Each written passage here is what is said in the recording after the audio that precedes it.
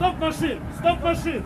This is the moment Russian troops intercepted a cargo ship in the Black Sea. Keep calm and listen to me! What is the captain? This is captain. Shortly after the incident, the Russian Ministry of Defense released footage of its naval officers interrogating crew members and inspecting blurred-out documents before departing. Analysts say the intercept is a sign that Moscow intends to follow through on threats to block any ship heading toward Ukraine, threats it made after pulling out of the Black Sea grain deal in July.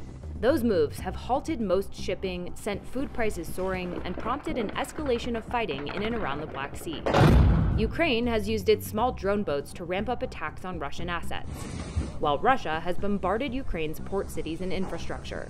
Now, Ukraine and its allies are scrambling to build out alternative routes to export Ukraine's grain before it's too late to move the summer and fall harvests.